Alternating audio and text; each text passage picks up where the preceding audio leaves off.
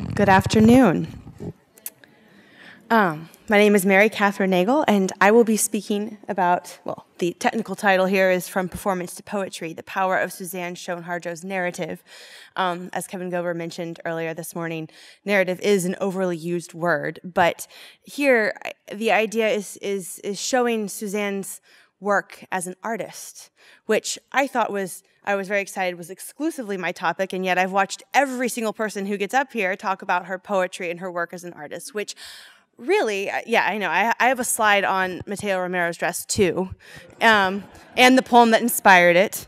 But, so as I watched that dress go by 5 times this morning, I thought, well, I think what this really speaks to is just the profound impact that her work as an artist has had, which I think oftentimes in Indian country, we speak about the political works because you can just see like the list of statutes that we saw earlier, right? And we can talk about Native American Graves Protection Repatriation Act, this statute, that law. And those are critically important works that she has brought forward and worked on her entire life. At the same time, her work as an artist has fed that, has inspired that, and has obviously touched us in a profound way, such that no one seems to be able to recount the political achievements without discussing her work as an artist. So, with that foundation, let's just dig in a little bit deeper, and yes, we will eventually get to the dress. But, is the over button? Aha, yes, okay. So, I want to talk a little bit about her work in performance. And just to be clear, I have 20 minutes or slightly less, and I thought about this presentation and it's like, okay, I could spend maybe 20 seconds if I want to cover if I wanted to cover everything in terms of every play she's written, every poem she's written, I would have maybe about 5 seconds on each. So I decided to pick the ones that I think exhibit some of the most important qualities of her entire life's work. And one of my favorite things that my research led to was the Average Savage Review, which was an incredible troupe of performers, guided and led by Suzan Schoen Harjo. The quote, "The Average Savage Review was a traveling troupe of NCAI staff, associated attorneys, and friends of Indian country who handled the stress and frustration of the Reagan years with song, dance, and a whole lot of laughter." This is actually and I actually heard that, Duke, you're featured here on the what would be the far left side of the photo, kind of up in the left-hand corner back there. Is that true? Is that you? Oh, okay. I may have been misinformed. Well, I thought that was Duke way back there. But in any event, he apparently frequently appeared at these performances, and maybe even helped at the DJ stand. Oh, okay. He doesn't want to take credit. Okay. That. Okay. But I think you can see here there's a lot of humor infused in this, right? And I think, how interesting to start off the day with Suzanne's clip on Oprah, where she is in a very clear and articulate way deconstructing the harmful way in which the mainstream culture has labeled us and dehumanized us, right? And then you see the way she's making fun of it and laughing at it. And I think anyone who's worked anywhere in performance knows how powerful laughter is. And I've seen it, as my work, as a playwright in the theater.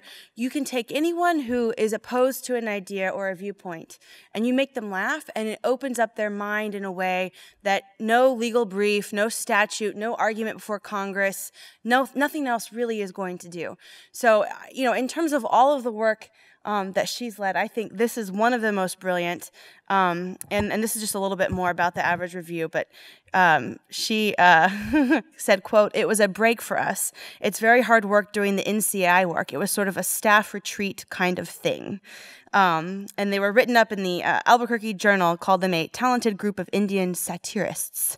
And this is, I found one of their, you can, the amazing graphics behind this. No, it really is incredible. So this is the song book that they used. And I'm about to call someone out because you may not have realized this. This was a breeding ground for individuals to someday lead this museum. In fact, this is where Kevin Gover, really learned the ropes. And in fact, you'll see down here at the bottom, he's listed as one of the average savages.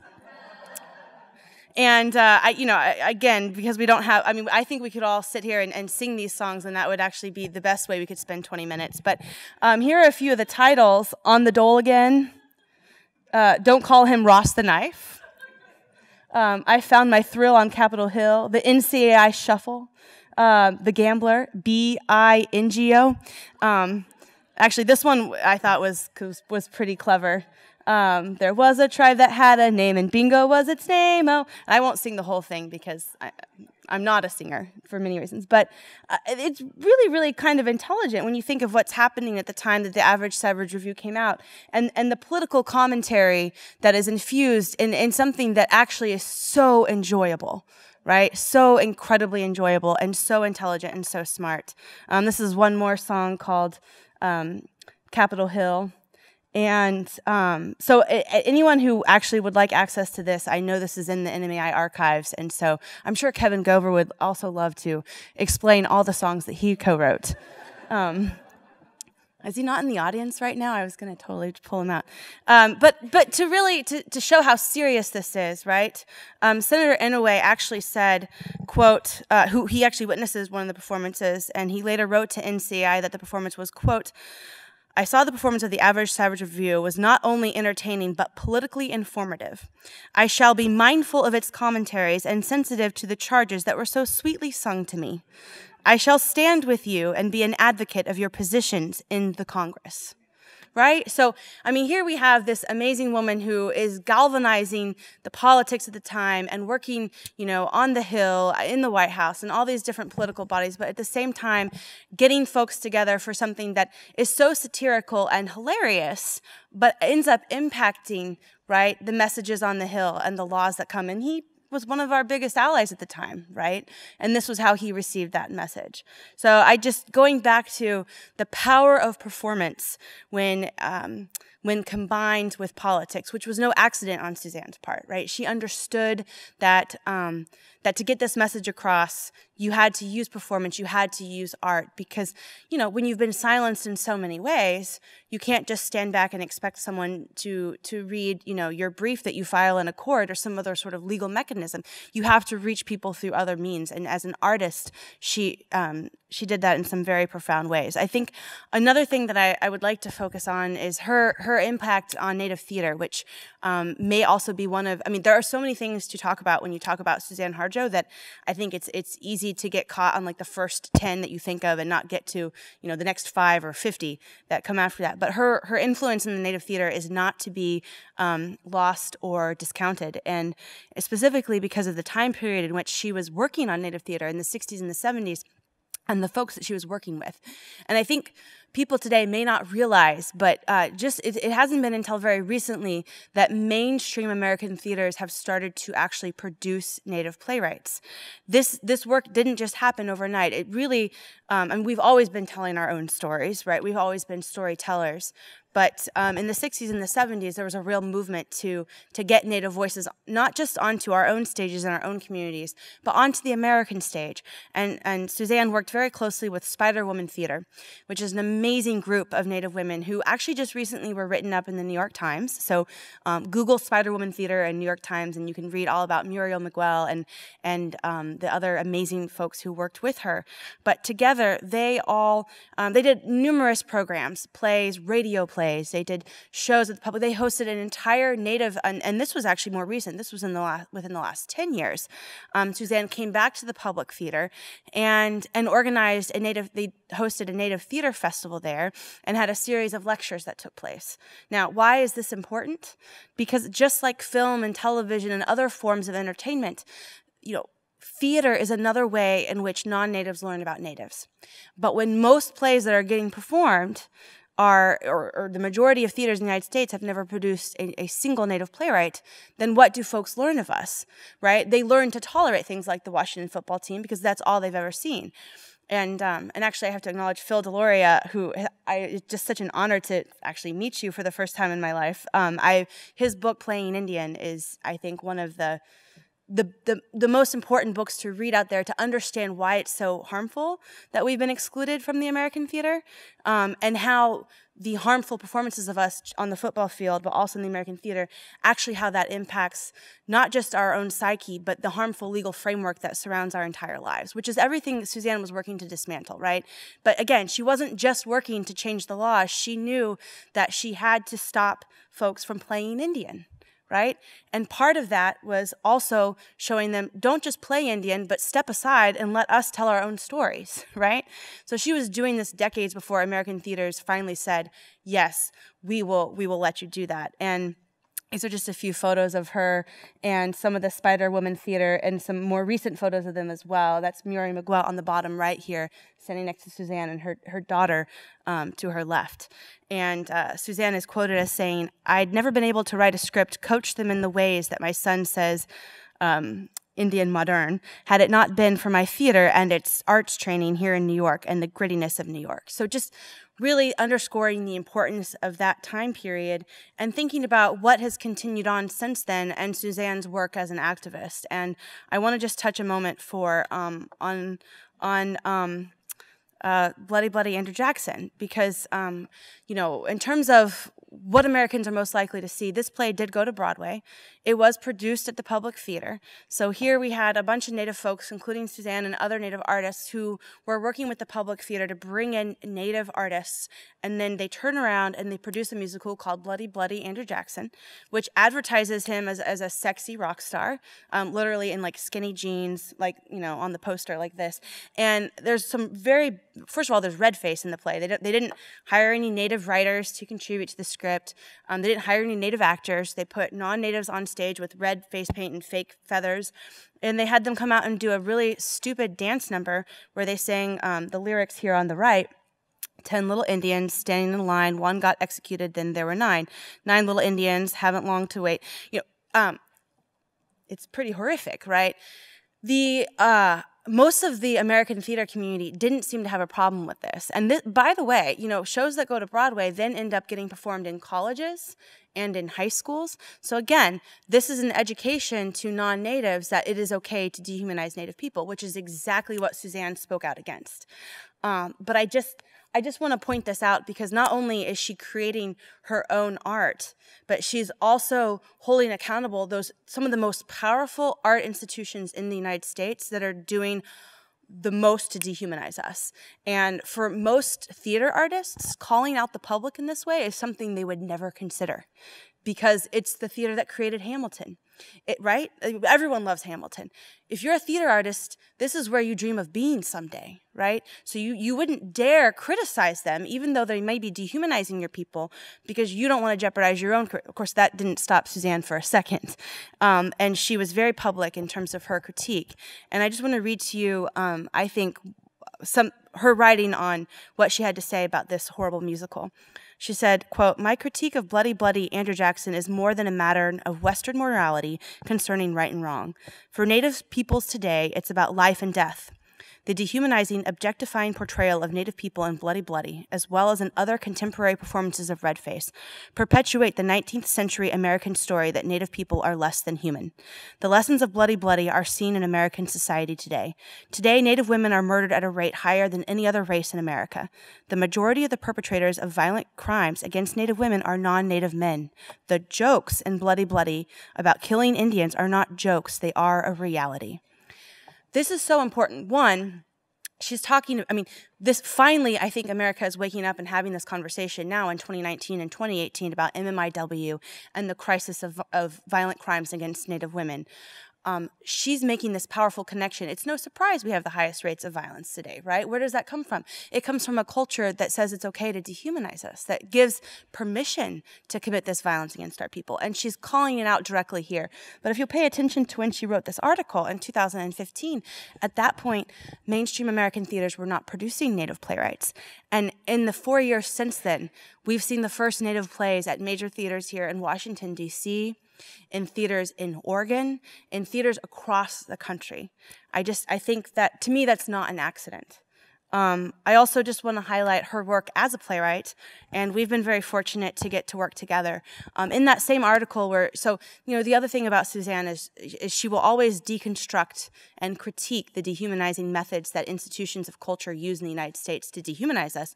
At the same time, she'll always explain, and there's an easy solution, right? Just promote Native artists, promote the work of Native artists. And in this article, she said, quote, "If American theaters were to produce plays that substitute authentic Native voices for redface, Native people wouldn't have to fight for years to repatriate the remains of their loved ones that have been purchased by non-Natives."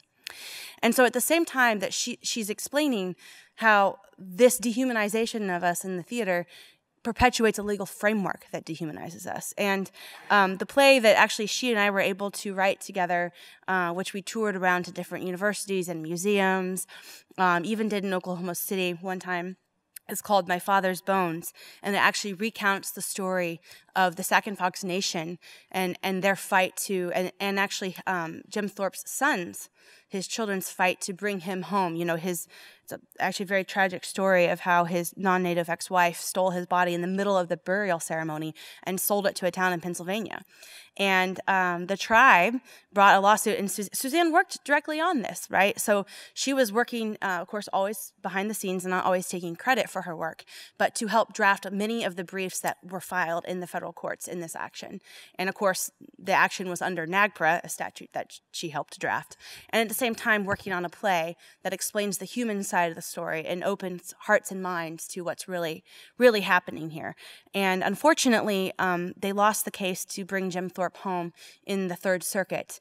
But this play carries on, and I think it is through storytelling that we can continue to tell these stories and hopefully someday see some sort of legal action, whether it's in the federal courts or in Congress, to allow Jim Thorpe's nation and his family to bring him home. Okay, running out of time. Got to keep going. Okay, poetry.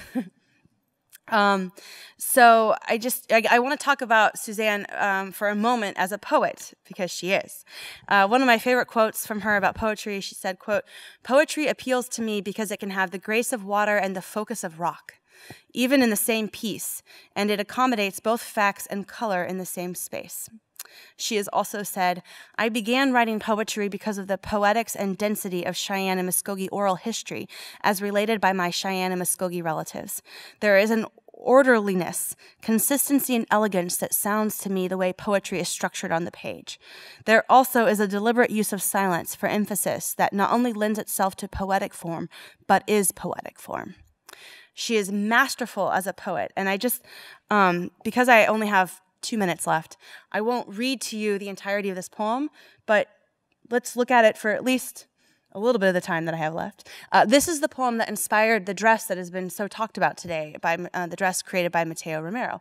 And this was in an exhibit called Blood of the Sun, and curated by America Meredith, who I think is here today. Yes, so it's a powerful, powerful poem, right? And it's powerful, too, when you understand its origins. And several folks have talked about this as well. I'll just read to you another one of the quotes. Suzan, in speaking about where this poem came from, said, quote, "That's several lifetimes from when my mother and I first visited the museum in New York." And it says Harjo, "And her journey of many years of labors and magic to achieve those goals began on her mother's birthday in 1965, a month after Harjo turned 20 and 4 days after her first child was born. They were horrified to see that the museum was quote, a place of profanity and sacrilege." And so, upon leaving the museum, she decided, okay, something must be done about this. And so others have spoken about the poem, and this is, the dress. But this dress, which is so powerful, comes from and is inspired by her poem, was a part of a much larger exhibit featuring a lot of really talented Native artists who responded to many of her poems, right? And so one of those artists is Kenneth Johnson, who is Creek, Muscogee Creek. And Suzan's quote, working with this exhibit, she said, quote, "It's an honor to be associated with such extraordinary artists. Many of these artists have inspired my creative and policy work for years. I look forward to the interpretations and commentary on my poetry by these diplomats, resistors, and catalysts in the arts." And just to wrap up really quickly here, I just want to show some of the other artists who participated in Blood of the Sun. And to just underscore that, you know, I think Suzan has been a giant in the field of activism around legal and policy change. But I think it's no accident, right? It's by design that she's approached that work also as an artist and has been successful because of the profound way in which she views art and the connections between art and art as a necessity, you know, a tool and a vehicle that is necessary in driving all of this change. Okay, I'm beyond time, and I'm really quick here. This is what Kenneth Johnson created. That was also part of the Blood of the Sun exhibit. This is Suzan's poem, Follow Me to the Mountainside, which was what Anita Fields used to create her work. And you can see both that, and this was all a part of that. So, all right, I think I am finished. So thank you so very much.